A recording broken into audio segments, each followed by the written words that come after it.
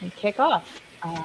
So we have here Rachel Gage and Millissa Macomber, who are going to talk to us about Let's Take a Spin using carousels in your library. We'd like to thank our platform sponsor, Evergreen Community Development Initiative, and our captioning sponsor, Mobius. And speaking of captions, I have just put the link in the chat where you can follow along with live captioning. And just as a reminder, this session is being recorded, and all sessions and recordings and transcripts will be posted to the Evergreen Community YouTube page in a couple weeks. So without further ado, I hand it over to Rachel and Millissa. Hey, everyone. Thank you. So we were excited that we were at the end of the conference so that you guys can just relax and have a fun session to listen to. We're not going to get super technical. We're mainly just going to sort of show you what we have done with carousels at our library, and hopefully that will inspire you.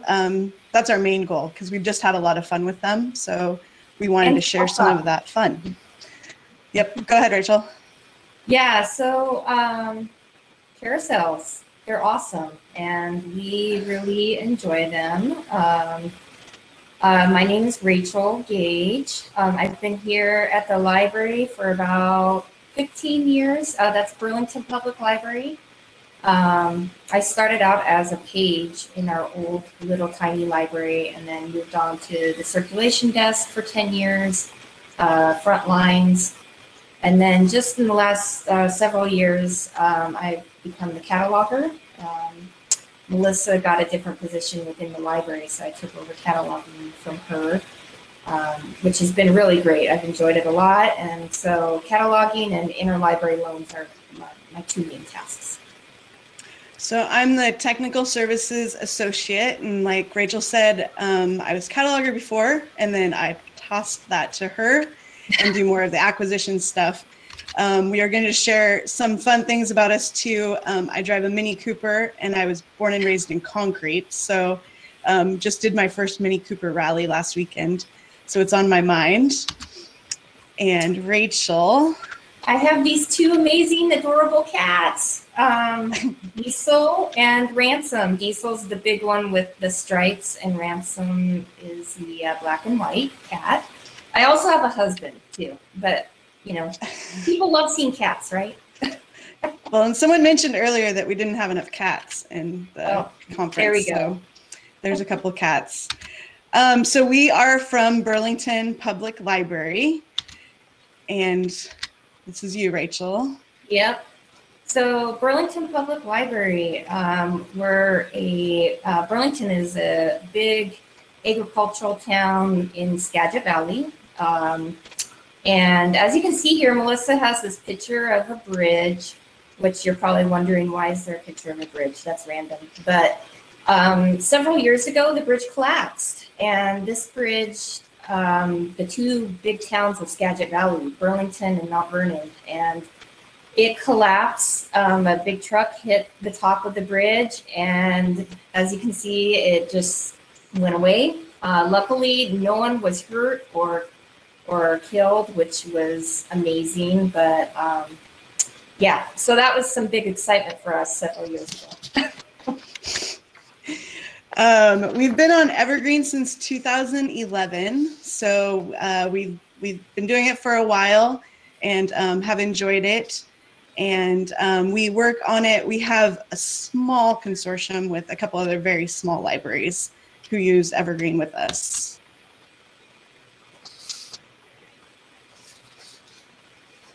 Yeah, and the other unique thing about Burlington Public Library is Skagit County is one of the only counties in the whole state of Washington that does not have a county library system, which has proved to be hard for a lot of us. So that means each city supports its own library with taxes. So if you happen to live out in the county, you actually have to pay a fee to get a library card, which is, it's hard on a lot of levels. But so Burlington is one of the libraries in Skagit County. We are one of 3 that use Evergreen. There's two other much smaller libraries than us that use Evergreen with us. And to say how big we are, I was just going to go through some of yours. So, like Taryn, we are smaller than your library by a lot. Joanne, we're smaller than yours in population. Our collection is closer. If we include all of our digital materials. So because we just have one branch, about 8 registered users. So we're very much on the smaller end of things. And that's where we are there. So what we wanted to talk about was carousels. So we started using carousels after it was a lightning talk at a conference, actually, that we heard about it. I think it was in 2017. And we started implementing carousels in their first form, which was basically 2 carousels. We had a new items and a recently returned. I think there was a couple other options, but those are the 2 that we had. Anything else you want to add on that slide, Rachel? Not really. Okay. So, but we ran into a couple glitches with that we didn't really like. One of them was the what's considered new. So we kept running into this thing where we had this new carousel. We cataloged an item. So we got a new, we replaced our edition of Shakespeare in this example. It would pop up as a new item because it was new in our catalog. So our new items didn't always reflect what was actually new. Yeah, the other thing that came up that kind of plays hand in hand with this is that if, for example, this Shakespeare book, if I happened to see it in the catalog and saw that it had just a really bad record attached to it that did not give good information, or there was no picture or whatever, I would attach a new record to it, and then it was considered new. And that's just catalog cleanup. So it wasn't a big problem, but it was something we ran into. So we were really excited when we hit version 3.4 to catalog. Scroll by. A lot of different carousels. So there's the new books. Am I there? Hello? Hello? Rachel, I can hear you. Okay. Yes. Here. Okay. Yeah. I can. We've had a little bit of audio trouble. If you find you're having audio trouble, yeah, okay. You can refresh, and then you'll I can let you back in. Okay. So can everybody hear me right now?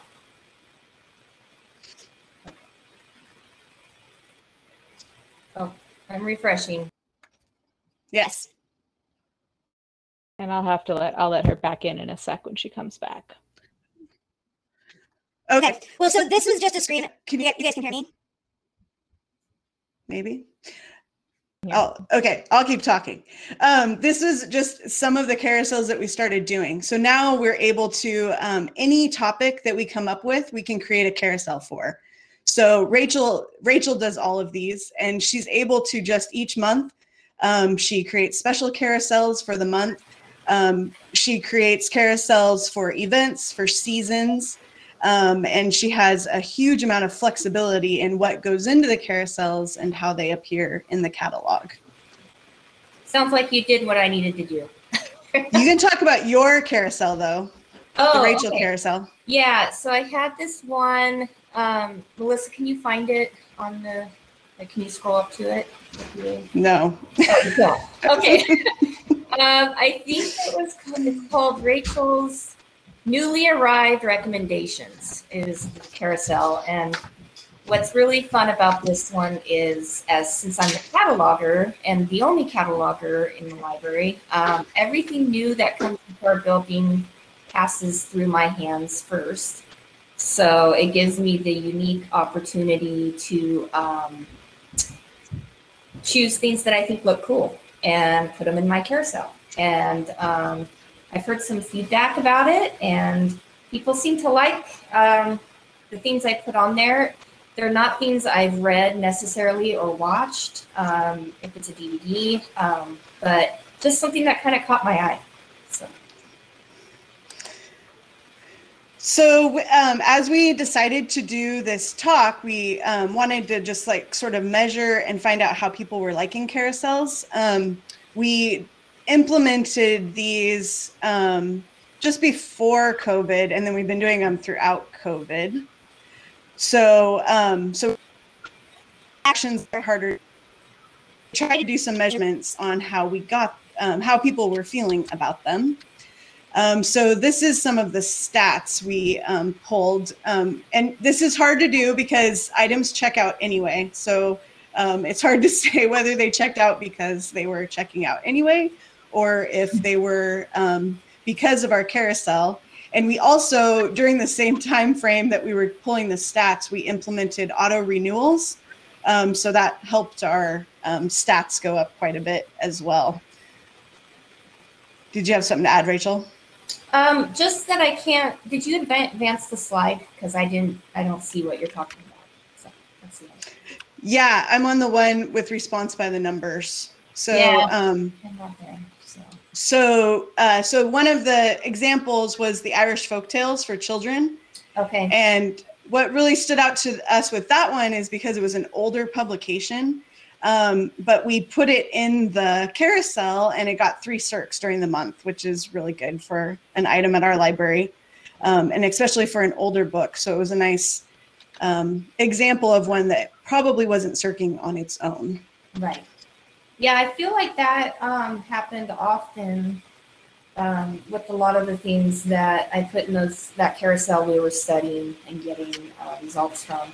Is because I used a lot of titles that maybe were 5 or 6 years old or just haven't served the best in the past, and they definitely went out, you know. So. Yep. And then we just went to our staff. Our staff brought up a lot of things that they like about it, and the topical list, the celebrations, the being able to specialize them.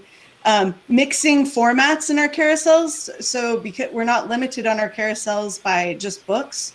So we can put in a book, a DVD, a large print, a children's, an adult, however we want to do those carousels. We have lots of flexibility with that. Yeah, and then that's a really nice thing to have.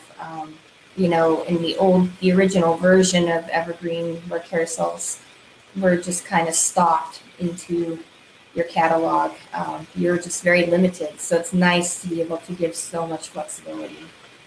Yep. We also reached out for response from patrons. We put it up on our Facebook page and just highlighted it and had a link into the OPAC so that people could click on that to get into the OPAC directly and look at the carousels. And then Rachel created bookmarks. Yep. Yep, it was just, that kind of came later after doing carousels, actually for several months. I wish I had thought about advertising it more before we did our stats gathering, and just, you know, I wonder if that would have made a difference too. But they're just these little bookmarks that pretty much tell people about carousels and how to get there.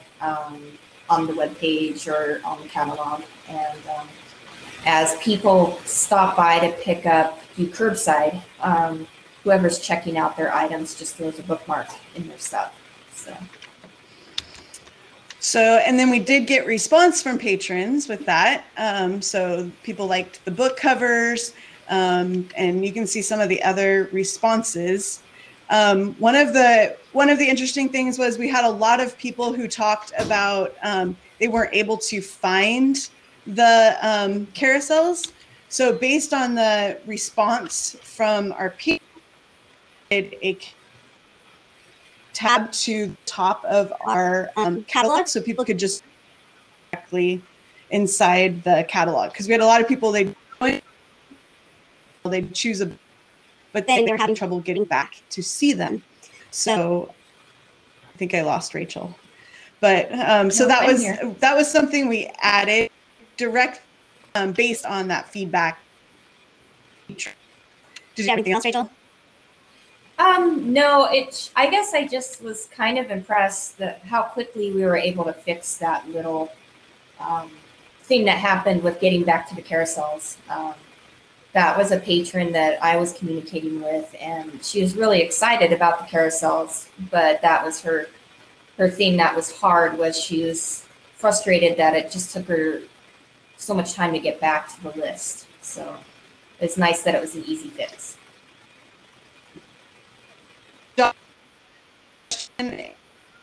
So far, we haven't had much response. What you're talking about, I actually more like, and a lot of the streaming things, they're using a similar thing. So us, when we wondered what about, and having it on, I think it's a fun word, even if they didn't know thing. Doesn't library standard. Too technical, library technical. Yeah. And then Meredith had a question about. Yeah, Meredith had a question. Yeah.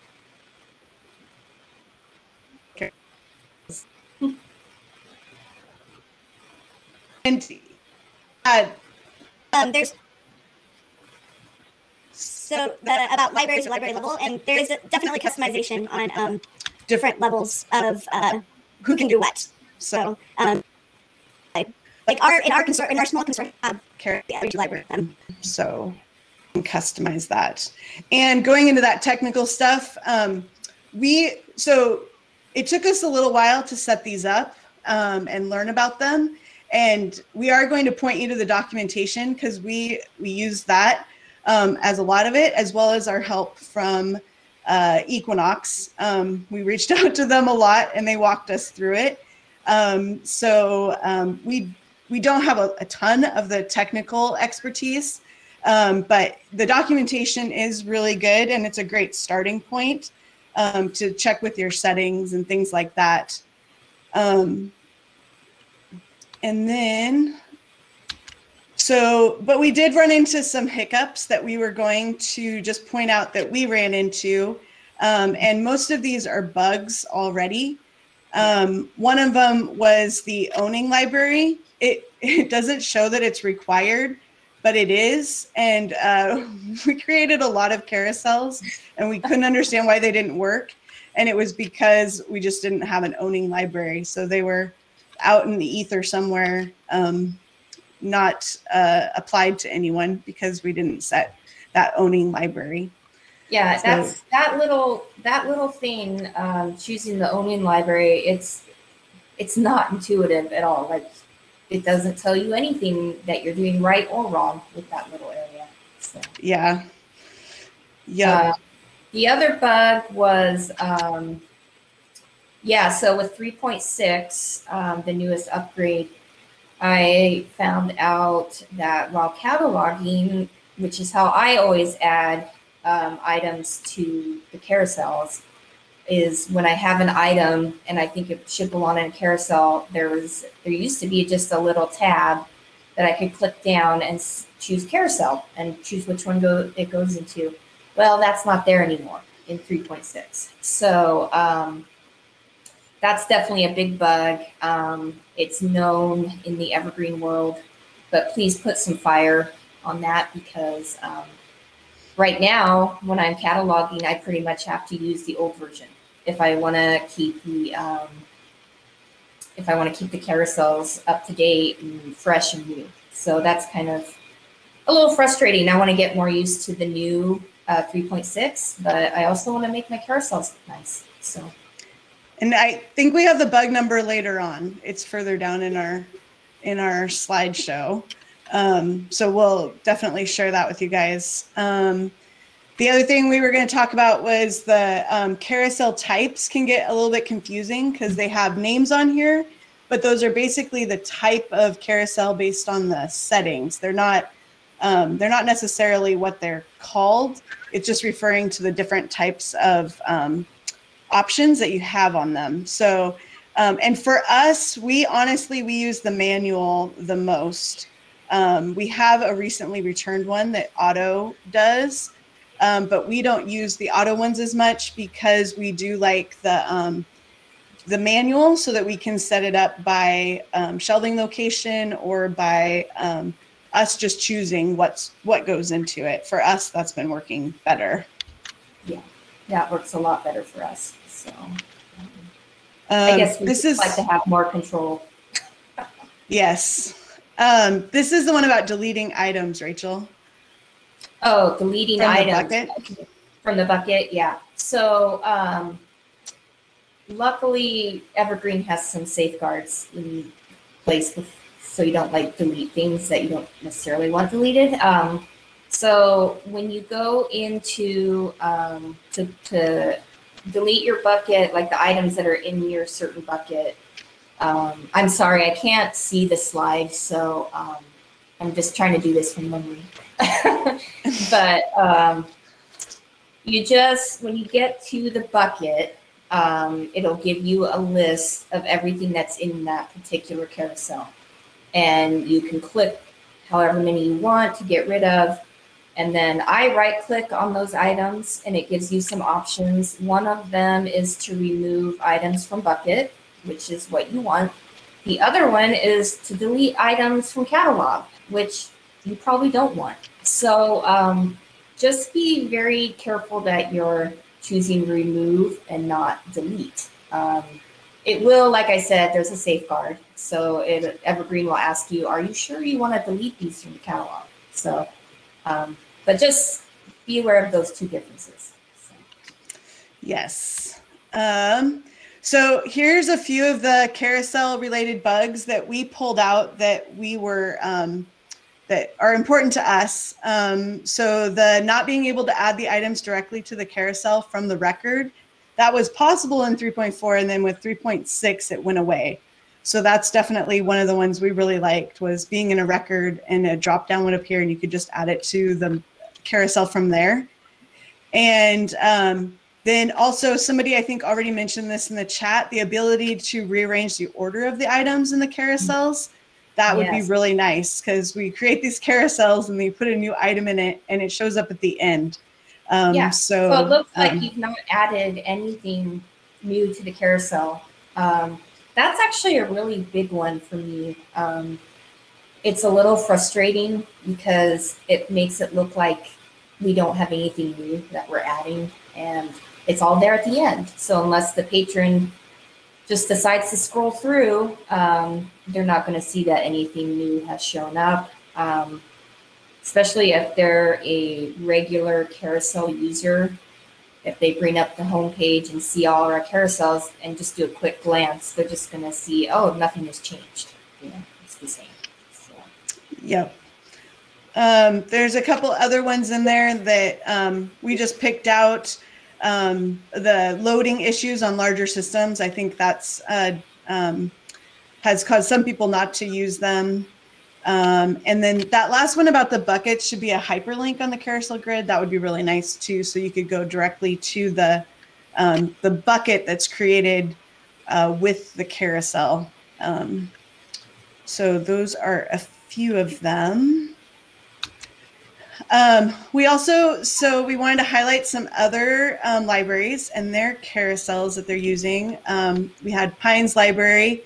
One thing I really like about theirs is the little drop-down menu next to the carousel.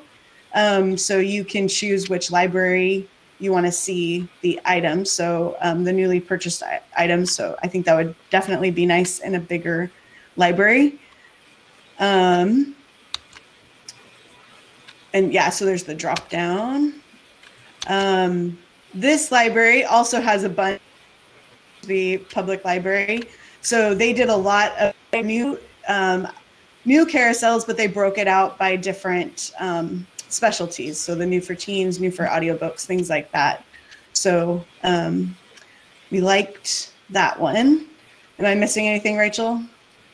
I don't think so. I was just looking through, and that's looking right. So there was one that talked about, oh, maybe it was OWL. Did you talk about that yet? The OWL. No, so we're on Adams. Oh, okay. Adams County Library, I really liked this one because they have a way to skip a whole section at a time. Mm-hmm. So currently in our carousels, you have to go one item at a time. You just click and it just takes you one new book, or one new item. And these guys do a whole set. So you can go to like the next page. And then, yeah, so some of our wish list items for the future is the one at OWL. We really like this one because they have their New York Times bestseller list, but then they have a drop-down menu so that it shows like hardcover fiction or nonfiction or things like that under that little drop-down. So that's the one you were talking about, Rachel. Yeah, that's right. Yeah, and like how Jeremy was talking about it right here, jumping them a page at a time would be really nice instead of just clicking one at a time. So just having page numbers or something like that. So, and OWL's isn't technically a carousel. Thank you, Catherine. It's a widget, but we would like our carousels to do what the widget does. So yeah. So that's that one. Another one. This is the scroll 4 at a time. So they have little page. Yeah. This is the Traverse Area District Library, and they have a little at the bottom. So you can click on page 1, page 2, page 3, and it just takes you to a new set. So that's a really nice one too. Yeah, it really is. That's one of the biggest complaints I've heard about carousels is, I have to scroll through every single one of them, and I've seen all these, so. All right, so we sort of went through this a little bit faster, but so the why we like carousels, whoops, and now I lost my ability to switch it. The number one reason we like them is just that they're fun and are so flexible, and we can do so many different things with them. So Rachel really enjoys these. She always lets us know when she's coming out with new ones, and it's fun to see the different variety that we can put on that home screen. Yeah, I do feel like carousels, when Millissa first told me about them a few months ago, I immediately was drawn to them and the creativity that it gave me a chance to explore. And, as the cataloger, I love being the cataloger and stuff, but I don't get to do a whole lot of like other things like this. And so this is kind of my baby a little bit. I love that I get to, choose different categories and feature different kinds of books or different kinds of DVDs. And if it's a special month, highlight certain things that's particular to that month. It is a lot of fun. I hope patrons think it's as fun as I think it is. So. Well, and we've heard from some of them, and they've seemed to like it. So, and now that we have it all set up, it really isn't a huge time thing. They're easy to do once we have the system in place, right, Rachel? Yeah, and I don't know, it might have been when I had to refresh, but the nice thing about these two is I can go in and deactivate them so they don't show up on our webpage, but I don't have to delete the whole thing. I can just click deactivate, and if I want to bring it back in like a month later, I can activate it again, and it's literally a click of a button. So yeah, especially like with your your Rachel's recommends. That's when, like, so if we have a month where we already have a ton of carousels, you can turn it off for a little while, but then you can just pop it back on when we need more carousels again. Right. Yep. All right. So since you can't see the screen, Rachel, we're on the questions one. Okay. because we talked really fast and went through this quickly. I know. And because we know a lot of you are on the East Coast and it's later in the day, so we're just helping you guys have an earlier evening. Yeah. But that's what it is. We're just the cool group that wants to let you out early. So. Yeah. So if you do have some questions, we are willing to send you to other people for answers, but you can start here and see if we have any answers. And I'm trying to read through the chat. But yeah, like the special events, the beach reads, Black History Month. Yeah, those are great. I mean, it's really, the sky's the limit. It really is. Like doing the seasonal holiday features, like, honestly, I can't wait till October so I can do Halloween. I think Millissa might have told me about this after that, and so I haven't had a chance to do that yet. But it really is sky the limit. You can pretty much do whatever you want to do. So Anne asked, how do you learn to do these? So our first thing would be to go to the documentation and follow through the documentation. You do have to have 3.4 or later. I think it was 3.4 when this started. Someone can correct me if I'm wrong. And then, and we're running 3.6 right now. And that's when we ran into the glitch about adding to the buckets, but, or adding to the carousels from the records. But otherwise we haven't, it's been going well. So that's what version we're using. Yeah. No, go ahead, Rachel. I was going to just say that I saw Jane's question about how often do we run into items without covers. So you really don't want to put items without covers in your carousel, because obviously if they don't have covers, there's nothing fun to look at. So I personally, I feel like when I'm doing my carousels, I don't run into it super often. And I also look at it as an opportunity to update that record if I do find them. So it gives me an opportunity to do some catalog cleanup. So, and because I think there was a question yesterday, somebody was talking about adding magazines to these, and you could do that. But one of the problems we would have with magazines in ours is our magazines don't have cover images. So we probably wouldn't do that. Yeah, so, but that would be something to consider as you're putting things into the carousels. And that's actually something we ran into a lot when we were doing more of the automated ones, because the automated one was pulling in just new items. And sometimes if those didn't have cover records, or if we hadn't fully cataloged them, we'd get the no image available. And I think that's an option how you have those show too. You can have them either just show with the title, or I think it was an option, if I remember right, that Equinox helped us with, to actually have no image available, or whatever it says. So I think there's a little bit of, you can choose how you handle those too. I was looking at Lene's comment about getting maybe a little too carried away with having too many carousels. And I think that's what she was, what she was saying.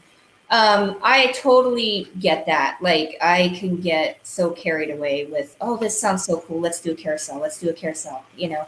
And for me, at least, that's one of the things I like about being able to deactivate them is, okay, this carousel is super cool, but maybe I'll save it for later. But I did all this work putting all these books in here, so I'll just deactivate it and bring it back later. I don't know this for sure, but I would think as a patron, having so many options would be actually really nice. I think it's too overwhelming or too much work, but I guess just finding a middle ground. So Yep. Good answer, Rachel.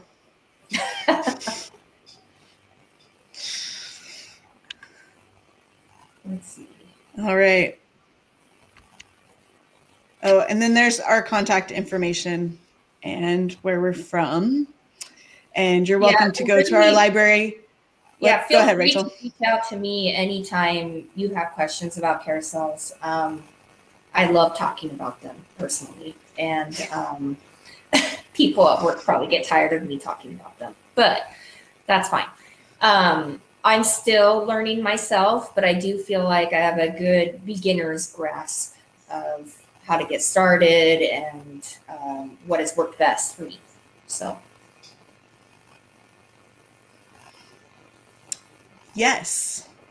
So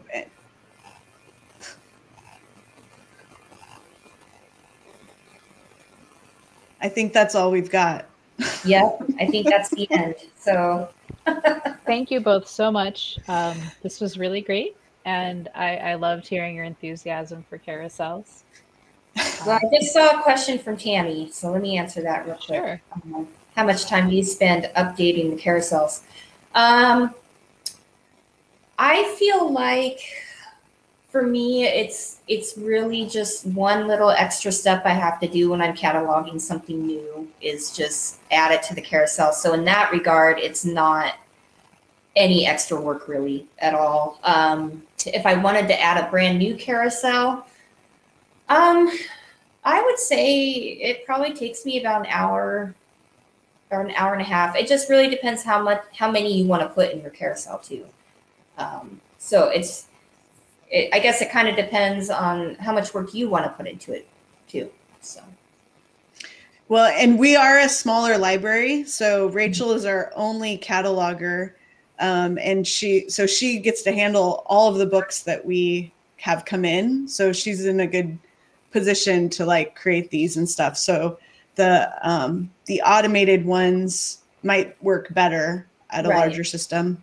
But it's definitely if you're a smaller library, this is a fun way to highlight books. So right. Cool. Well, thank you. Yep, thank you both so much. There is the developers update and closing session that'll be happening at 5:30, and I'll be posting a link for that on the main event chat here in just a little bit. But thank you guys. What a great way to wrap up our regular sessions. And hopefully we'll be seeing the rest of you at the 5:30. So thanks a lot, guys.